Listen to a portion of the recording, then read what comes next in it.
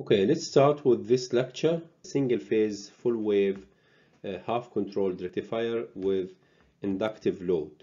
Now you'll find that in the when we studied the full wave rectifier, we put two thyristors here, okay, and we used to synchronize this thyristor, this and this together, and also to synchronize these two thyristors together, right?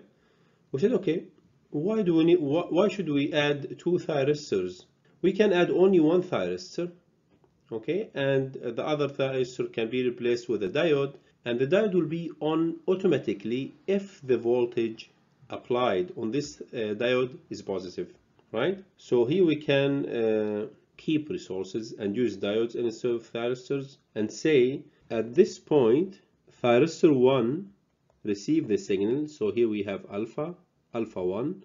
Now what happens here when thyristor 1, when the voltage is positive, so we expect that the current should move in this direction, but thyristor 1 has no signal at this point, so it will be off.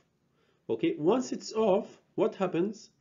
This will be open circuit, and the output voltage will be how much? Will be 0. At this point thyristor 1 receives the signal, and then directly the current will flow in this direction, right?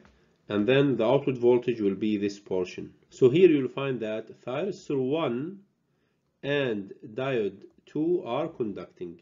At this point, at this moment here, the voltage will be negative. Once the voltage is negative, diode 1 will be conducting at this point. Directly after this point, diode 1 will be conducting. But here thyristor 2 is not conducting because it didn't receive the signal yet, and here we will have circulating current. You'll find that the current is flowing in this direction, will keep moving in this direction. Why? Because the output is inductive load, so the current will keep flowing in this direction. So at this point diode 1 and thyristor 1 is conducting, but the output voltage is 0. But the current, there is current. This is a very good point, and it's different from the previous one. If you remember, we have thyristors, the output voltage became negative, but now here the output voltage is 0, no problems, okay, and we get rectified voltage at the end. So this is another good point in this rectifier, the half controlled rectifier. The output current is positive. We have current because we have inductive load, so this will keep conducting. Okay, diode 1 and thyristor 1.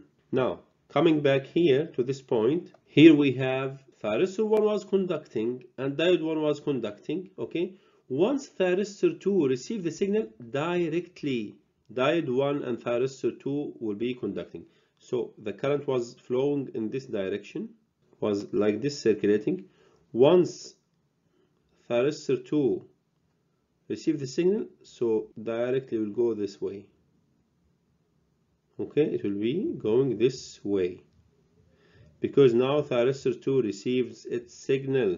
So here thyristor 2 and diode 1 are conducting. What happens at this moment here?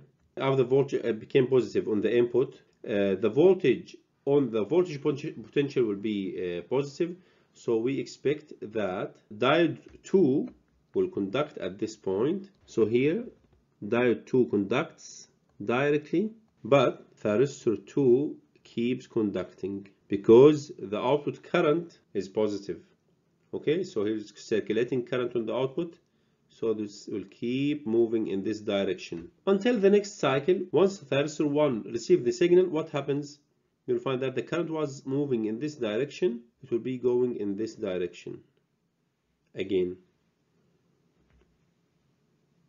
So here at this moment, diode 2 and thyristor 1 is conducting, and the positive portion will go to the output. Now, if you look at the input current, you'll find that it's different compared to the previous full controlled rectifier.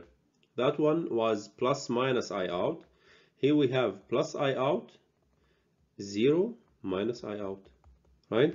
The output current is positive, which is plus I out. okay, all the time. But when the current is circulating here and here, you'll find the input current is 0, and this will be very close to what? To a sine wave. So this is for the single phase full wave half controlled rectifier with inductive load. Same thing will happen for a 3-phase half controlled rectifier. Let's have a look at this half controlled rectifier with inductive load. Here again, if the input voltage, if we have VA, we have to wait for the signal. Like let's say thyristor 1 is conducting, okay, and VA is greater than VB and VC, then this will move through thyristor 1, okay. But here it will go to the negative directly, to the smallest value, either VB, VC, or VA. So the one with the smallest voltage will take over and will conduct the diode. But on the upper side, it will be the thyristor, if the thyristor is conducting. If we have signal on the thyristor, then yes. Now let's have a look at this one with inductive load.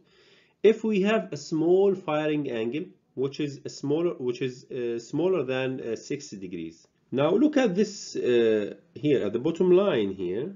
This will conduct directly. This will be how much? VAC, because this is VA and this is VC, and VA is conducting at this point, so the output is VAC. But here on the upper side, VA needs to wait for thyristor 1 to be conducting, which is conducting at this point. We say this is a small firing angle, so the output voltage will be something like this. So only the upper side will be clipped. Here same thing, VB, and VC is conducting, of course, because the lower side is diode. So here this is VAC, here it's VAB, and this one is VBC, and here it's the negative of this one, which is VBA, and here finally we have VCA, right? This VCA because this is VC, receive the signal, and A is conducting, no worries. From the bottom side is what is diode, right? And here it's VCB, and so on and so forth. Now if you look at here, I put a figure for the conducting thyristors and diodes. Here you'll find that thyristor 1 is conducting, the upper side, and diode 2. Thyristor 1 is conducting to VA, and diode 2 which is conducting to VB, so that's why it's VAB, right? And from here to here you'll find, well, don't care about these numbers, it's just the same value, just I magnified this because to make to see the difference. So here we have diode 3 and thyristor 1. When? Because VC became smaller than VB, then diode 3 take over and conduct VC, and then the output voltage became VAC. Then and so on and so forth, this will be conducting without no problems. So this will be thyristor 2, and here we have diode 1, here thyristor 3, and here we have diode 2, okay, and this will repeat the cycle from here. So each thyristor of these will keep conducting for how long? For 120 degrees, and each diode also will keep conducting for 120 degrees. Now let's go again here and see if we have the same scenario but with a firing angle which is greater than 60 degrees. Now we have a greater firing angle, and we expect that here, for example, this is VA, okay, and here we have VB, okay, and here the output is how much? Here this is VAC.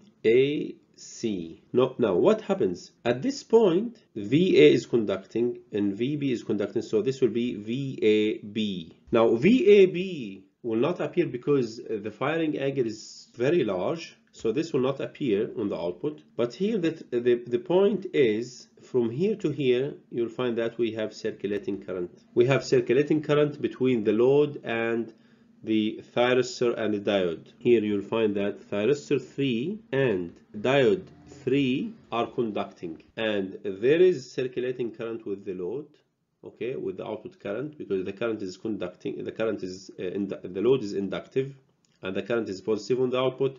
So here we have a circulating current, and the output will be 0. Now, until VC receives the signal here, VC is conducting, by the way, without on the negative side is conducting because the diode. But here VA receives the signal very late. At this point, you'll find that VA received the signal here. So Thyristor 1 is conducting here. And then the output voltage became what? VAC, right? Because VAC is ready all the time. VC, the lower side, is ready, no problems. So you'll find that here we have always the lower side, VAC. So this will keep conducting until the next thyristor receives the signal. So you'll find that this will hit the 0 line at this point. Once this hits the 0 line, the next diode, which is diode 1, will be conducting. So diode 1 will take over from diode 3 because VA now is smaller than VC. Then at this point, from here to here, you'll find that diode 1, thyristor 1 are conducting, and there is circulating current between the load and diode 1 and thyristor 1. Then after this point, you'll find that what? You'll find thyristor 2 is conducting. Then once thyristor 2 is conducting, so thyristor 2, diode 1 are conducting, and then the output will be how much? VBA, right? So this is VB and this is VA, so the output will be VBA, and so on and so forth. Here's the same thing, VCB, because at this point, what happens? Thyristor 3 and diode 2 are conducting, and the output is how much?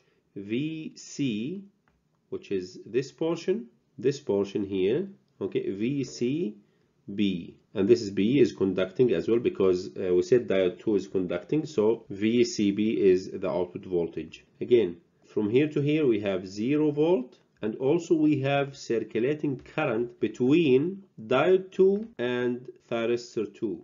Okay, diode 2 and thyristor 2 and the load. So again, if you want to calculate this average voltage, so you can find this portion here and take the integration without any problem. We obtained this one before and no need to repeat it.